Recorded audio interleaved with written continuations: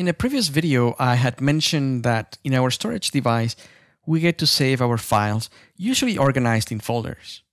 Well, this is where the Finder shines. Currently, what you see on my screen is just an empty desktop. I don't see any other windows.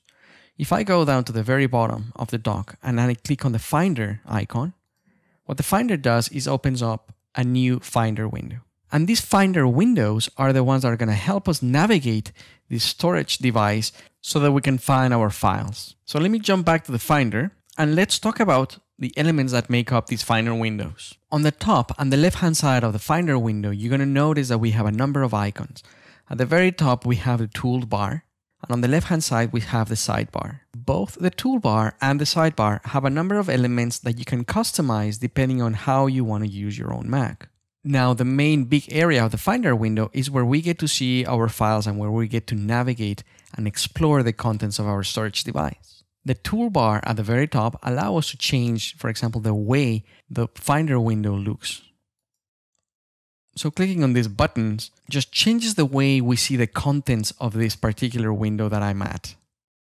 So the tools allow you to perform actions on either the way the Finder window looks or the files themselves that you see on the window.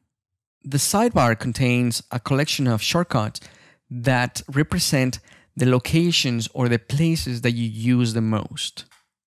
For example, clicking on the Documents button will actually take you to the Documents folder for your account.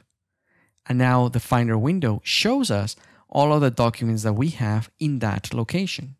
Not only that, but if you see underneath, we have all these different tags. The tags will allow you to find all of the items or all of the documents that have been tagged with that specific label.